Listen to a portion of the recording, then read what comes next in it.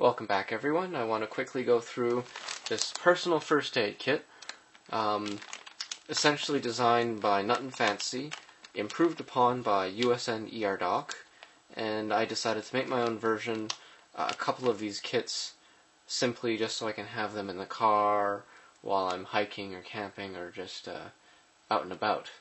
And it's always useful to just have this just in case. I've run into situations where it's kind of saved my skin already, even though I've only had it for about half a year now. Again, talking about depth versus breadth and weight versus firepower, this has enough wound closure capability, enough blood absorption to take care of a lot of major situations, especially if you are out in the wilderness on a hike, or you're geocaching, or just going on a run, and you give yourself a big scrape. You aren't going to be carrying around this thing while going running. This thing is small enough to put in a small, fanny pack or something along that line. Or if you're just going hiking and you don't want to hoof all that weight, this is a nice alternative to carrying this massive thing. And I'll talk about the weights later. But this thing's just in a simple freezer bag. You can get better plastic bags, but this is all I had. So, breaking this up, we have some cohesive bandage, which is neat. It's essentially self-adhered only, not to skin, but only to itself. It's this sort of rubbery plastic material that can stretch. We have some plastic micropore tape, antibiotic ointment, and a whole bunch of goodies in here. See if I can get this all on camera. We have a sheet telling you everything that's in here right off the bat. That's good.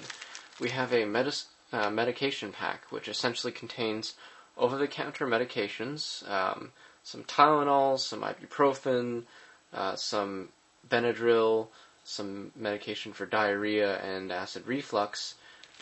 Note that I've specifically stated over-the-counter medication only. I've stated the pack date and all the expiration dates that are relevant. Again, you have to kind of figure out your own system. I've put these in Ziploc baggies and broken up the blister packs. Really, might be a little, legally questionable, but if you hurt yourself and then a police officer questions you, I definitely hope that they wouldn't arrest you simply because you prevented yourself from dying of a fever, but then again, who knows? Make your own choice. We have 2 pairs or 4 individual nitrile gloves.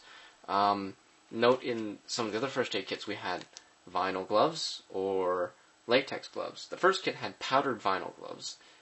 Powdered gloves aren't that good because you might turn them inside out and get the powdering agent on the individual. Vinyl gloves, well, there are a lot of people with vinyl allergies now. Vinyl rubber isn't necessarily the nicest thing either. It can tear easily or abrade. Nitrile has some better resistance to different things.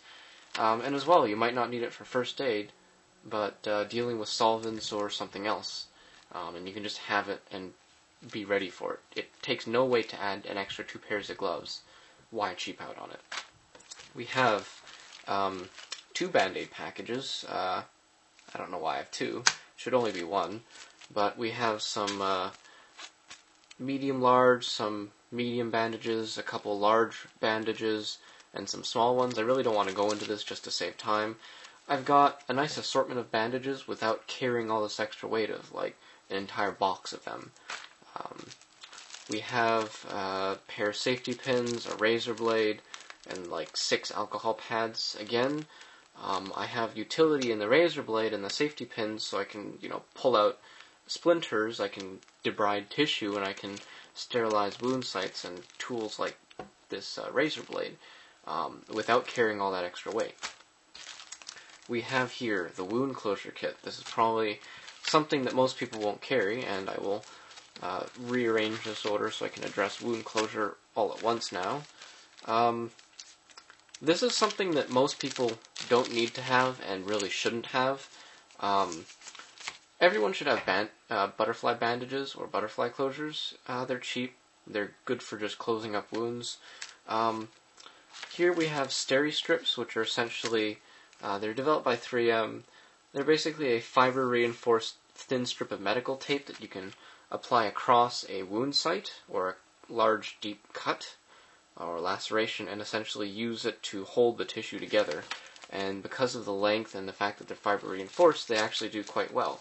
I have basically 2 larger packages and 1 smaller package, and the option of probably last resort here, sutures. I must have ordered the wrong suture because this is not a curved cutting needle, this is just a straight cutting needle.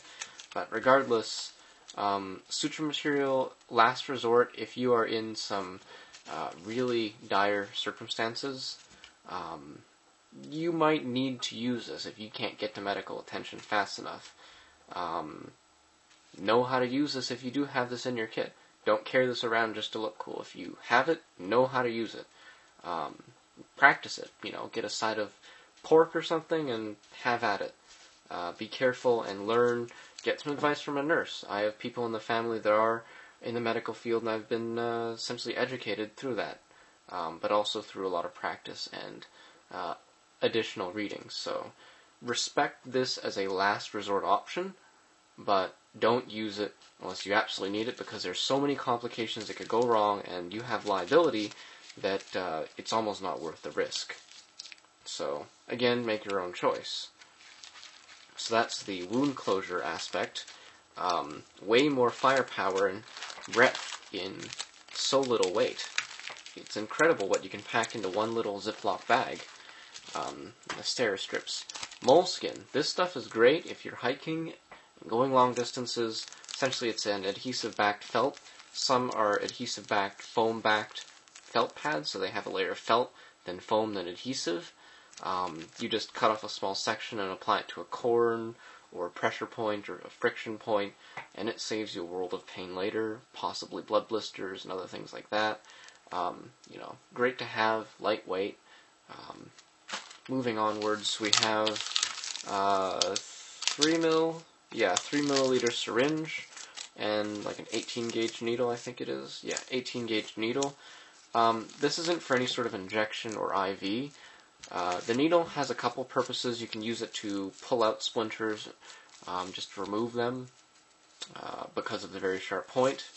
And as well, you can attach the needle to the syringe and use it for wound irrigation if you have a sterile water solution or just water solution. Especially if you're in austere conditions, you're not going to have a sterile condition whatsoever. But again, a little bit of useful utility that you don't have in some of these other kits. They're essentially made to patch up the small injuries, and anything that's too big for them to handle, you call an ambulance. I only have about 2 minutes left and I don't want to run over, so moving on quickly. Lots of non-adherent wound toppers and 10 4x4 gauze pads in a vacuum-sealed package. You have so much blood absorption and non-adherent pad capability. You can cut off whatever you need. That you can stop a lot of bad situations from getting worse. And I even vacuum sealed a little Ziploc bag in here, so when you tear this open, there's a little notch here. When you tear it open, you can use, the 1 or 2 that you need, save the rest, and then, carry on your hike or return for medical attention, and reuse these, or just use them and continue to use them for the rest of that trip to keep taking care of that wound. So you can see in this kit here, there is a ton of material available. You can close up almost any wound with the medical tape, with the steri strips, and then take care of any blood loss. God forbid you have to resort to sutures. You have the gloves to protect yourself. You have the average everyday bandages for taking care of the small stuff. You have medication in case you get a fever while on a camping trip. You don't need to carry around 10 different bottles. Diarrhea can happen on a camping trip from bad water. You can have bad food. You can have allergies. All of these can be combated by this little plastic bag. All of these items, I think, hands down, beat this first aid kit and this big one here. Just to bring some weight into perspective, in the last 15 seconds, all of this weighs about 6 ounces, where the others weigh 16 and 26 ounces. So you make the choice about depth versus breadth and weight versus firepower. Thanks for watching this video, and if you liked it, please rate, subscribe, and comment. In another video also, I will give a more in-depth look at this Level 1 First Aid Kit, as well as my treatment on the other two First Aid Kits, and how I'm going to upgrade them.